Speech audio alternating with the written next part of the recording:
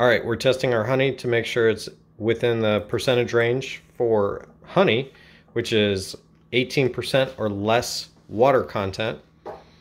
And what we're using here is the Milwaukee Refractometer, the MA871, and it's a digital one. So what we do is we have to tear it out first, which just means it kind of senses that there's nothing there, so it makes it 0. And then we go ahead and I think she used distilled water to clean it. Yes, I did. And after that... Well, to calibrate. To calibrate. Distilled water to calibrate it. That sets it to 0. And then we'll add a drop of honey from one of our jars. Now these came from the 2 frames from the extractor video. And it's so nice that 2 frames is really all you need. If you're just doing it for your home and you're not selling honey, 2 frames, look at all that. That'll last you the rest of the year if you're conservative. If you're not, get another 2 frames out and that should do it.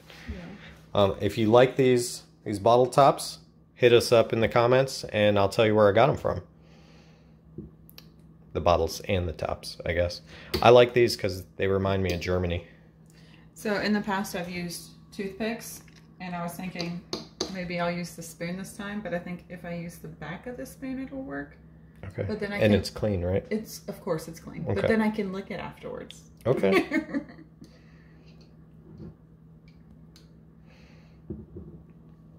You don't need a ton, but it does have to cover the lens completely. Mm-hmm. Still as good as it was yesterday?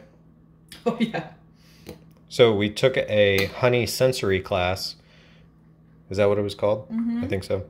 And it told, teaches you how to smell, how to taste it and figure out what it looks like. So that is 80. 80.3. Which is that bricks or is that's not water content? Yeah, that's bricks. Yeah. So we then have to use the conversion to take it from bricks down to the water. At 80 bricks is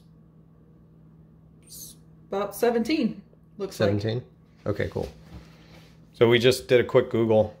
You look at one of the pictures that converts it, or you can actually type it into a converter. But 17 means that it's not going to ferment, which is great unless you like mead. And we do like mead. We make our own mead. And if you take the same sort of honey and you make mead, look at the color difference. It's almost none. It's about the same. Let me scoot that closer. So that's the difference there. And this mead is about 16-ish%. So it'll knock you on your butt if you drink too much of it too quick, because it's so sweet that you kind of don't know what's happening. 17%. If you do bottle and it's more than 18%, some things that people like to do is put them in their car window and you just pop the lid a little bit. It lets the moisture out. It'll also release all the bubbles. So if you look at our honey, we have a bunch of bubbles. It's all right there. If you're doing honey judging and whatnot, you gotta have all those bubbles out of there. And that's one of the things. They don't like having anything in the honey. Bubbles, lint, everything. You gotta clean off the jar real good. It is what it is, but when you're drinking mead, it doesn't really matter. All right, have a great day.